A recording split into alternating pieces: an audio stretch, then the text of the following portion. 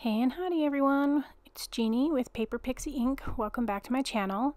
Today we are getting started on tutorial number 3 for the Alice's Tea Party mini album. Today we're going to be working on the back of the first page, the front and back of the second, and the front of the third. So these flaps are 5 inches by 8 1/4 inches. So we need to cut paper to 5 1/2 by 8 1/4, and we need 2 of those.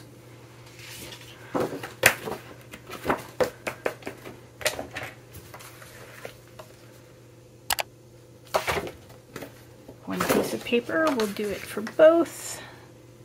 So 5 1/2, and then we are going to cut these to 8 1/4.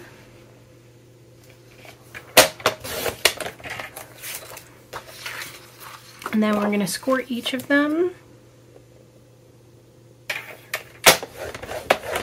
at the 1/2 inch mark.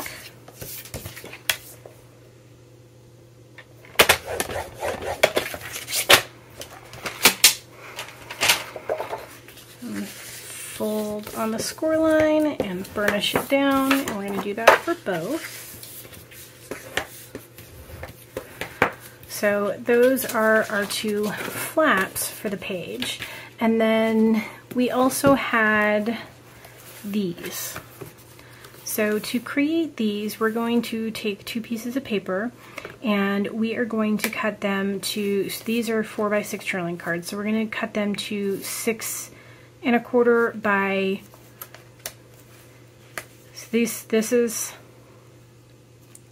is 4 inches. So we need 4 1/4, but we need that times 2. So we need 8 1/2 inches by 6 1/4 inches. And we need 2 of those.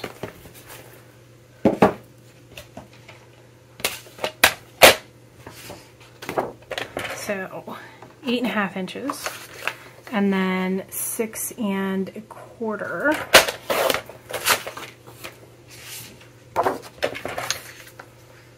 So again, 8 1/2. We got 6 1/4. And then we're going to score these at 4 1/4.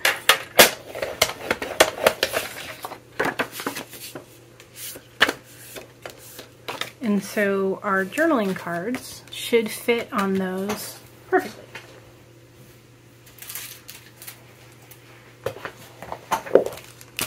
So just so you can see what that will look like, we would have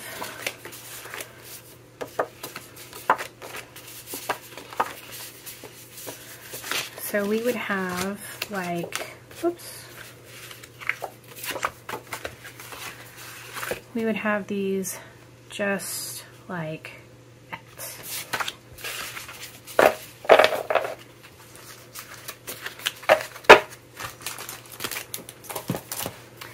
So let's do that with the other one. So 4 1/4 and score.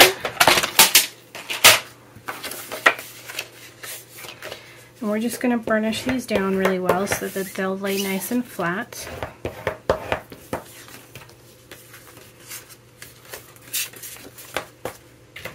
So these are 2 flaps.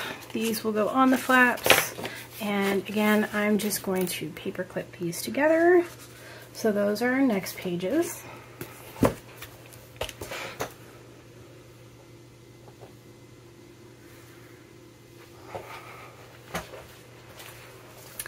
So moving on to this page, we'll do this one first. So what it is this is a pocket. So we have a pocket here, and then this is just a flap, which we will actually magnetize this time. And then this is another card just like the ones that we just made, except for this one is going to go this way. Same size paper, same score line, same everything. So the pocket is 7 inches. So to cut the paper for the pocket,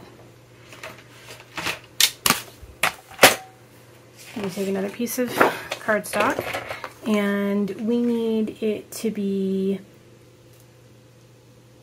7 1/2 inches because it's going to be, it's going to need a flap, because we're going to need flaps on 3 sides to make the pocket. So 1/2 inch. And then because it is 8.5 inches tall, we need to cut the paper to 9, and it's 8.25 inches tall, so we need it to be 9.25 inches so that we can create 2 1/2 inch tabs. And then because it's going to be, we need it to be 7 inches, so we need to cut it to 7.5 inches. And then we can score along one of the long edges at 1/2 inch, and then both of the short sides. So 1/2 inch and 1/2 inch. And this will create our pocket. So to do this, we're just going to take our scissors and we're going to snip these little corners, and then we're going to fold and burnish along the folds.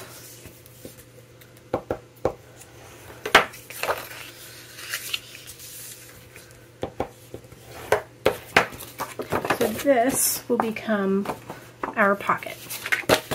So if this was our page, which actually this side, we would have our pocket here, and now we're going to create a flap for the pocket. And our flap looks like it's 6 inches. Let's just measure and make sure.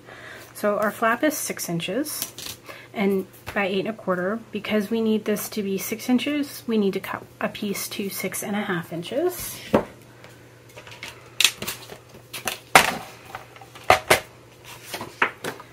guessing we don't have any scraps. Oh, maybe 6.5. Perfect. So 6.5 inches, and then 8.25 inches, because all of our pages are 8.25 by 8.25. And then we're going to score at the 1/2 inch mark.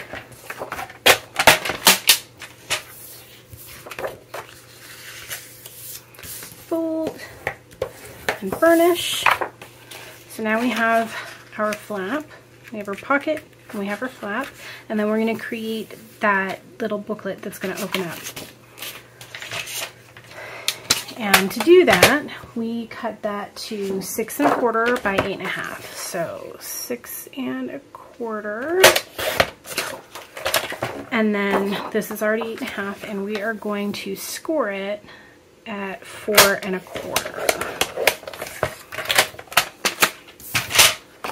So we're going to fold that over and burnish. So now our page will look like this. We have our pocket here, and then we have our flap, so that will lift like this, and then this goes on here and opens just like that. So the next thing that we need to work on is this page. So this is really just a flap, and then this is another flap. It just has a decorative edge on it. So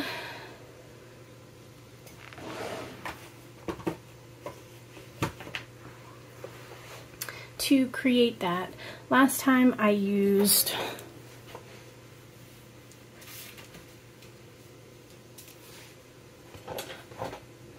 an on the edge die from Tim Holtz. This time I'm going to use this A2 bracket borders from Spellbinders. Now I know there are still some stores I think that carry these dies. I don't know if they're discontinued.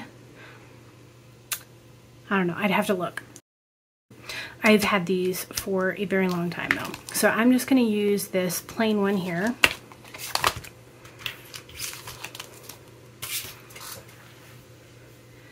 And I am just going to roughly see how wide this was. So it was roughly like 3.5. So I'm gonna cut my paper to 4 by 8.25. So do I have, yep. So I'm gonna cut this to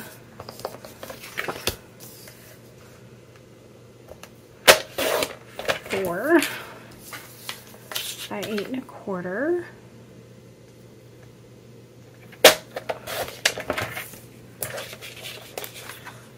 And we're gonna score it at 1/2 inch, but I'm not gonna do that quite yet because I wanna cut my edge first.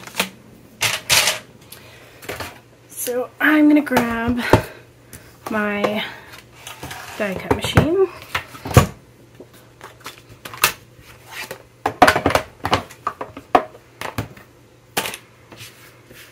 And I am going to place this on my mat. I'm just going to put it right up against the edge, and then I'm going to tape it down. I'm going to put that, and then I'm just going to run it through.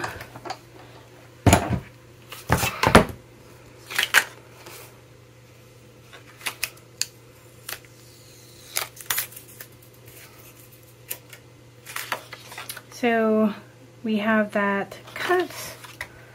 Put that to the side. I'm just going to grab my trimmer and I'm going to run this to that point.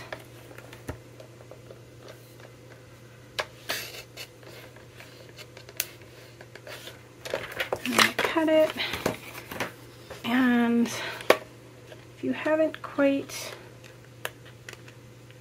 always afraid I'm going to end up screwing these up, so I will just cut through the last tiny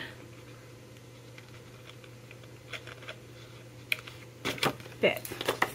So there's our decorative edge, which is a little different than the other one, but I thought it would be easier to show you with a regular die, especially one I know you can still get in some places. And then I am just going to score at the 1/2 inch. So this will be our flap 1, and then our other flap is this size of the page essentially, so 8.25 by 8.25. So I'm going to grab another piece of paper and I'm going to cut it to 8 3/4 because again you'll need a 1/2 inch strip to attach. So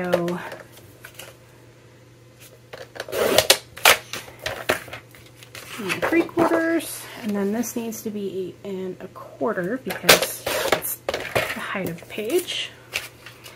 And then I'm going to score at the 1/2 inch mark. This to the side.